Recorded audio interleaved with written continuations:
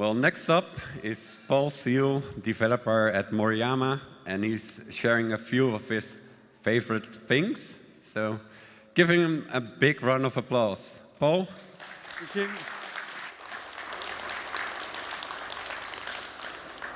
First of all, can everybody hear me? Brilliant. And next, I've been told to tell you that if you have any questions, please submit them in the app. Otherwise, I'm going to be asked some horrible questions. So, yeah. So this talk then, what is it?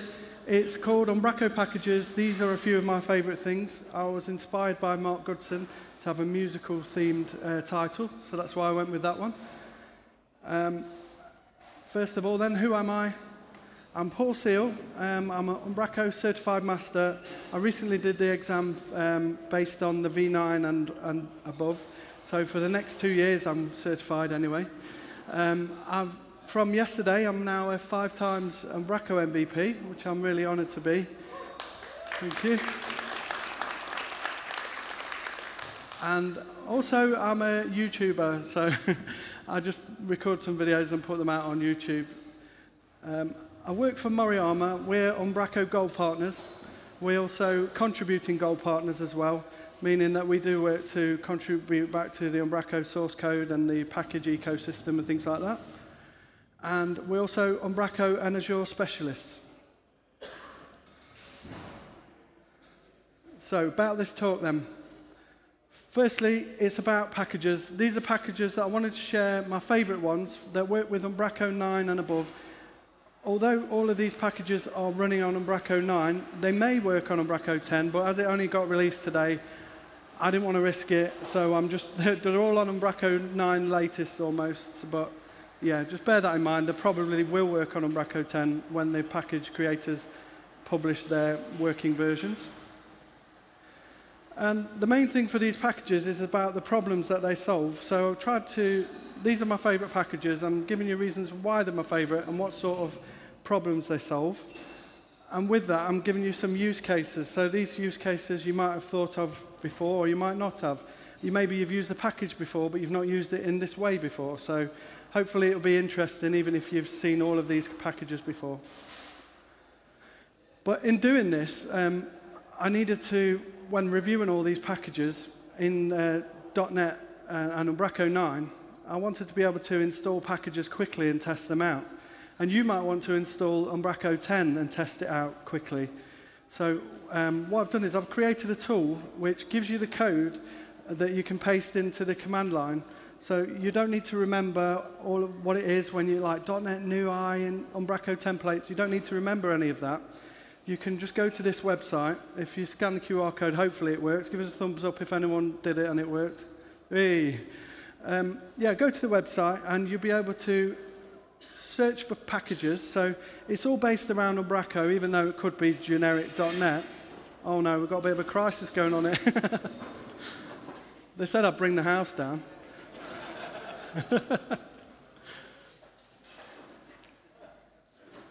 When that happened at dinner, I didn't realize it was a rehearsal for it.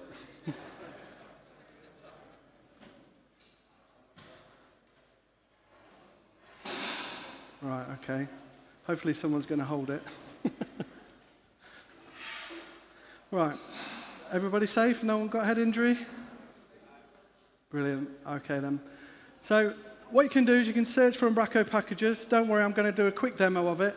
By the way, I've got 10 more demos after this, so a bit like Callum's, it's going to be quick fire.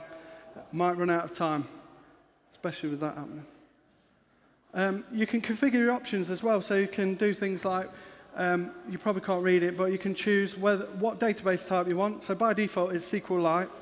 You can choose, you can even do the unattended install, so it'll create it all for you. I'll show you. It'd be better if I show you. But yeah, have a play with this. And then you just copy and paste the script into the terminal, and it'll install it with the packages that you selected. So, oh, a bit more about this, even though, anyway, you bookmark your favorite script, so you can edit it and save it will update the script for you. And then the idea is, if you want to save these scripts and come back to them, maybe you've got a favorite script that you run when you test out packages or whatever, you can just bookmark it. So use your bookmarks, and it uses the query string. So when it hits the page with that query string, with those query string values, it will load it all back up for you. So, demo time. Let us pray. So we're just going to switch to my machine.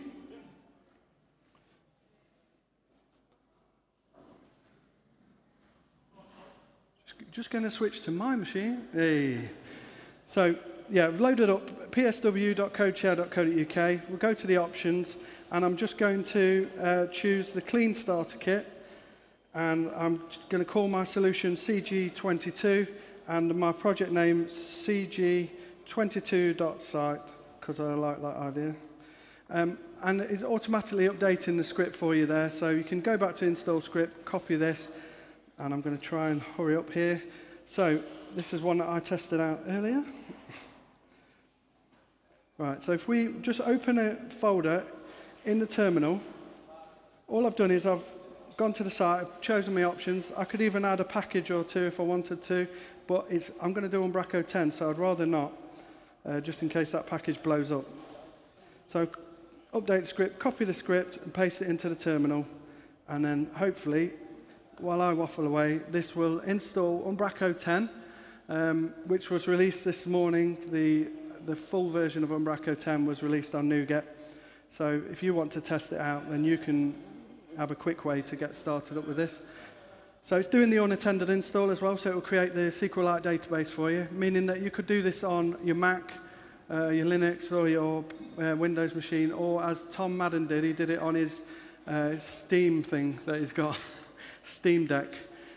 Anyway, so this looks like it's got a load of errors, but it's okay because now the text is there and it's installed the package. If I just click on this, so what's really good is I didn't need to know anything. I just used the user interface on the website, and then I just go into here, let the page load. There we are. We've got an Umbraco 10 site, my first one in the full Umbraco 10. I don't need to show you anymore. So shall we go back to the slides?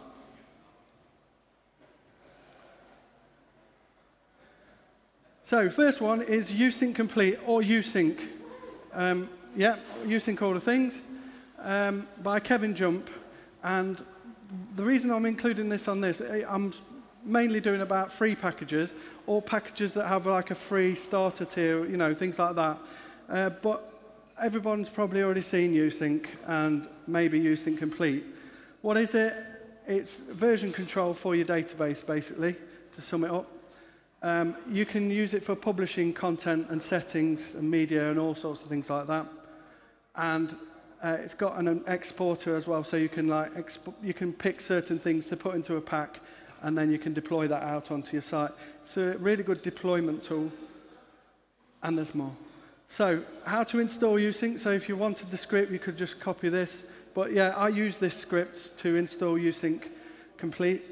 And I use usync complete when I'm working on any brand new project, because the client might not want to buy it, but if you start off with it, it really helps you as a developer, and you can deploy between environments and everything. It's really good for starting out. And then if the client doesn't want to pay the fee for it, then you just revert back to just using the free version anyway. So that's what I always do. Demo time, let us pray. Right, so one thing I wanted to show you is that I've got a V8 site. So I don't know if you've seen this before, but basically you can have a V8 Umbraco site. If you switch back to my machine, thank you. So I've got a V8 site here, and I want to, instead of running through a migration and all of that lot, I just actually want to take everything that was on my V8 site and install it onto my V10 site, or on this demo, a V9 site. So I've installed usync, just to prove this is a V8 site here. I've installed usync, and what happens when you've got the code for that, when you've generated your usync files, just got to navigate through. If we go to usync complete, go to the folder for the V8 site, we can copy the usync files, this V8 folder here. We can copy that, and we can create a clean install of a V9 site, which is what I've got in here. This is one I made earlier. And then I'll just delete that because I have tested it out. If I paste that in there and then rename this folder to be V9, that's all I need to do. I don't know if you can see this, but all I'm doing is a V and a 9. Then what I can do is I can run this site now, this V9 site, open up a terminal and type .NET new podcast. Oh no, sorry, that's Jamie's show. .NET, I'll just do the up. I can't be bothered to type. .NET run my project. There we go. So this is going to run my empty V9 site that I just created earlier. So when it runs this site, it will have no content, no settings or anything, but it will use the seed thing that Kevin's created. No, is it the seed or you'll see it when it loads up the page anyway. But basically, it knows that you've got usync files, but it also knows that you don't have content. So it says, do you want to import all this content and settings? So if we do this, this would be good if you've got a package and people want to test, like contribute towards it and things like that. So we've got it open in a browser. I'm going to have to be quick on my rest. Yeah, see, using all the things. You'll see in this page, because your site doesn't contain any published content, open Umbraco. Oh no, go back. Import local usync file, so you can actually pull all of these in. So you just put the login details, and this is now going to run the usync on this site for us. And hopefully it's done it all. I don't know if it has. Oh, it just takes you to this. So I'm just going to say import everything. Remember, I took it from a V8 site, and I'm on a V9 site, or you could be on a V10 site. If I just import everything, that hopefully will then give us what we had on our V8 site, just to prove it. V8 site has logged me out. That doesn't prove anything. 1, 2, 3, 4, 5, 6, 7, 8, 9, 0. All right. So yeah, this came from the V8 site. So then if I go onto my V9 site, it's going to take ages, isn't it? But here it is. It's running those. Maybe we skip past this, but that's the general idea. Oh, it's done it. Go to content. It's not going to do it. Is it going to do it? No. So thank you, demo gods. Right, next one then. So we'll cancel on that one. But that's the idea. Test it out yourselves. It should work for you. Don't do it when you're on stage. What's the next one then? Back to the slides. So next one is Skybird redirects. This is one of my favorite packages, and this one is also an award-winning package. What can you do with Skybird redirects? It's used for redirect management. Say a page has moved or doesn't exist anymore, you want to put your redirects in, you can do that. It's got a dashboard as well to control these redirects, and it's also got a content tab to control them as well. So you could have a page, and you could see all the redirects that redirect to this page.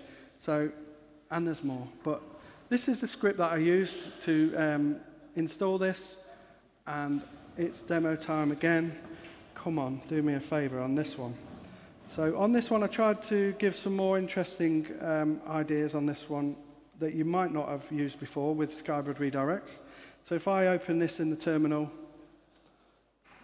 and I do .NET run my project, hopefully it runs quickly. It's already installed and everything. So if we click on this, go to the back office for it. So the first example is I'm going to unpublish a product page. And when I unpublish my product page, if I go to visit that page, it will be page not found. So let's do that. Let's get a product page. Let's do the biker. I'll do the banjo. It's easier to spell later. Do unpublish. Yeah, unpublish. Thank you very much. Right, so now if I did try and go to it, it's not published, so it's going to fail. So I just want to go to products and then just search for, type in banjo in the URL, and you'll see that it doesn't work. Page not found. So what we can do is we can use Skybird redirects, which is on the content tab, go to redirects, we can add a new redirect, and we can just put the URL that it was. It was in products, and then banjo.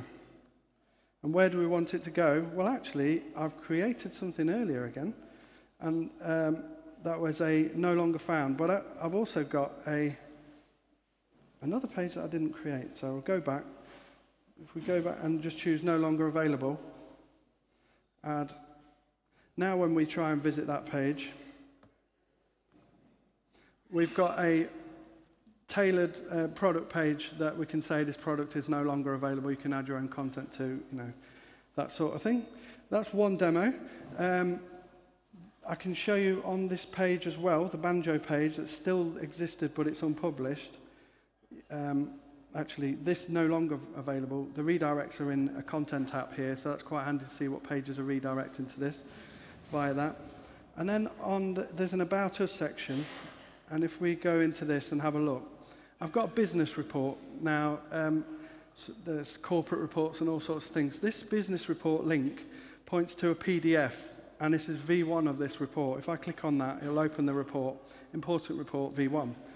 But what if I want to change that link? What if I link to that all over the site? That's pretty annoying. But what you can do is you can create a redirect. So let's just go to here, redirects. I'm going to add a new redirect for a media item. So I'm just going to call it Reports 2022. And the destination that I'm going to put is the V2 version of my media item. So I can tell it to go to Documents and the V2 one. Submit that, add. So now in my content page, if I just update the link, instead of pointing directly to the media item, I can just make this, I'm just going to cheat and just delete it. There we go, business report, and then make that into a link. I can just do /reports, and then 2022. And then it doesn't matter how many versions it goes through, or the different DLLs, different URLs, and you don't have to replace the individual file, keep the same name, all of that. I can now, whenever I visit that URL, if I read wrong one, go onto here. If I click on this, which is going to Reports 2022, that will still open the PDF and it will go to V2. So if I add other versions in the future, I can just use the redirects to make that. And you can do that for images as well. So maybe you'll have like header image and footer image and things, or site logo. Just another way of using the package. Right, moving on because we're running out of time. I feel like I'm running in a race. What's the next one? Let's switch back to the slides. Diplo God mode, I'm going to just tell you about this one and not demo it. Basically, Diplo God mode has got a usage browser. It's basically a developer's tool. It's called God mode because it gives you access to all sorts of things. One use case that I can think of is if you were to, you need to streamline your site and maybe use some, reduce the amount of data types that you have in there and document types. It tells you if they are being used anywhere in the site, tells you what document type has content and all of those sorts of things. You've got utilities for such as clearing the caches, warming up templates and everything. It's a really good package. So if you want to install that, you can do that, or you can search on the package script writer. Let's move on. The dashboard, this one is a staple for everyone, I think. If you've not used it, you should. And I'll show you the dashboard quickly, because that's a quick demo. Open with a terminal.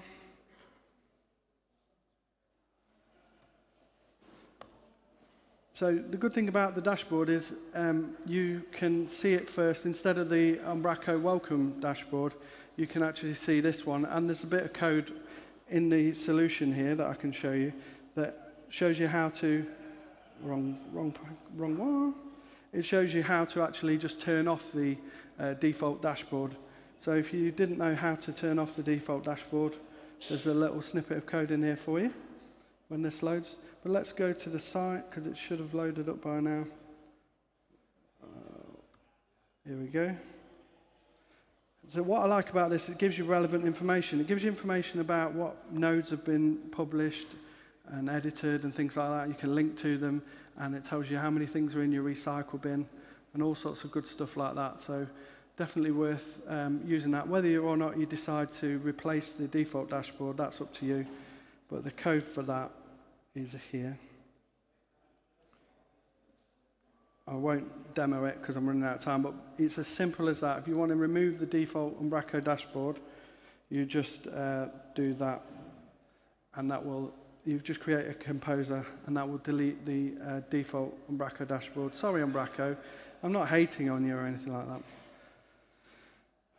And this is the screen. Just log in and we'll see the dashboard. We'll have a quick sneak preview and we'll move on. There we go. There's the dashboard, and it's got good information on that. Right, moving on. I was a bit ambitious with 10 demos. Sorry about this. So back to the slides. That was the dashboard. Clean, relevant, links, more. Demo time, gone. Editor notes. So this is another one of my favorite packages, and it's by Mark Goodson. So I do have to do this one because he taught me a lot, and I used to work with him. So what's really good about editor notes is it gives you extra descriptions for your properties in the back office. So it gives you a more visual way of doing it. So it's eye-catching. There's different modes. More.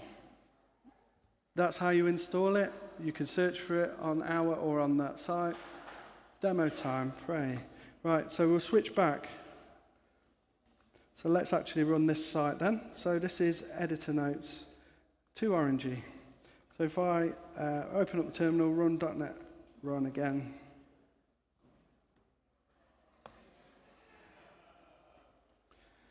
And by the way, don't be upset or annoyed at yourself if you start nodding off. I understand I was doing it myself at this time yesterday. It was just after lunch, so don't feel guilty about it. Just cover your eyes. Right, we're just going through this. Here we go. So this one's really cool. I'm going to go to the back office straight away. Come on, we can do this. We can get through these. So if we log into this, so on the home page, I've added some of these properties, these labels. So here's one. What is a hero? So it just gives you pop-out information about this property. So, you know, you might be wondering what a hero is. The next type that you can see is just it stays there. It doesn't collapse or open out. It's just a bit of information. You can add classes to these to make it stand out with different colors and things and style them up. Or there's this one, so the color themes, and it gives you a bit of an explanation about the color theme. So you don't know, water, what does that mean? So it does actually give you a nice looking theme actually. I didn't realize the default starter kit had themes, but it does. So we're gonna have a look. There we go. Products page has got like this blue theme. So that is that one, and there's more. Switch back please. Already on it? Contentment, this is one of my favorite Umbraco packages ever. I just love it, and I don't even use half of it. One of the best bits about it, I think, is the data list editor, and that's the one that got added to, I think, Umbraco Hardcore, if I'm not wrong. Property editors, it's great editing experience, and developer experience as well. And there's more. Right, that's how you install it, if you need the QR code. Demo time. Right, I'll do a quick demo for you.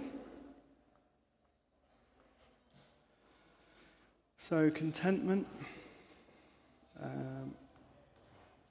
brain's going to stop now. So run the project.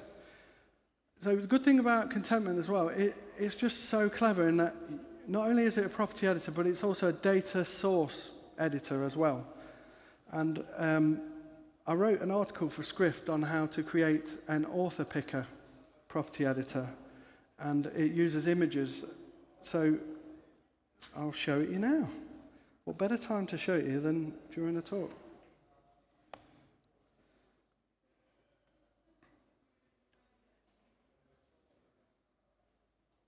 So I've got a couple of demos with this, but I'm just going to just show you the one. So if we go to a blog post, and we have a look at the first blog post in the list, my blog post, we can see we've got this author picker. So it's really nice and really easy to create using contentment. And if we just have a quick look at the settings, so if we go into data types and author picker, we had a data source. So I used the C# class to create this data source. It's in the GitHub repo for this whole talk, by the way. So you'll be able to get access to all of this if you want to have a play yourself. And then there's this templated list. And all it is, the HTML to render that is just that. So you just can customize the actual rendering of these. And now I've got a nice looking author list picker, and that actually works as well. So let's move on again. So back to the slides. Back office themes. This is a good quick one from Kevin Jump. This one, you can just change the theme in the back office. So if you've got editors that don't know the difference between UAT and live, maybe they should only edit on UAT and not edit on live, but it looks the same to them. You can actually, as an admin, change the theme of that site to be like the dark theme or something like that. So, and you can even create custom themes for it as well. So I'm not going to do the demo for this because we're really running short of time. Our Umbraco tag helpers, I had a good demo for this, but again, running out of time. This one, Umbraco tag helpers, with .NET Core, you've got these tag helpers, and you can do things like easily inline an SVG. You can do member login or not, just ever so easy. Have a look at the repo and see what you think of that. We've got 404 not found manager. I will quickly show you that, and then I've got one more after that. So these will be very quick. So page not found. What I love about this one, two things. One of them is it's my friend Nick who made it. And the other thing is that you don't need any code for doing a 404 page. So I don't know if you know how to do 404 pages in Umbraco 9 and 10. And if you don't need to, because you've got a really cool package that does it for you. So I'm just going to fire this one up. I say fire this one up, just like slowly load it up, because it knows we're waiting. Here we go.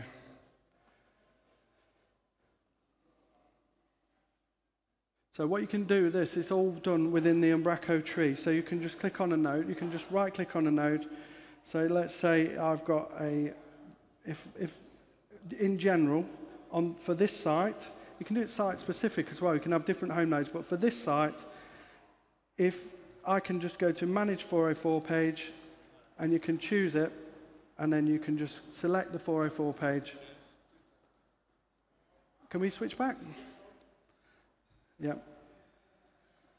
So you can just right-click on any node and manage the 404 page, so that anytime there's anything not found from this page or below on the tree, it will redirect to this 404 page.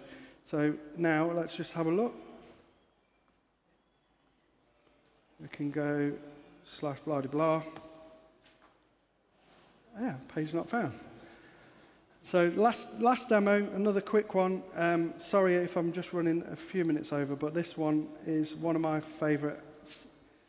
It's also one of my favorite ever packages. I keep saying it. And it's called Construct, and it's not even there. It's in here. Just bear with me a sec. GitHub. Oh, I've got so many repos. Yeah. Right, so if I go in there. So this one is made by Matt Brailsford, and it is an easy way to create UIs in Umbraco, like sections and dashboards and things like that, through code and configuration. It's got a fluid API. Is that how you say it? Fluid API? Fluent API.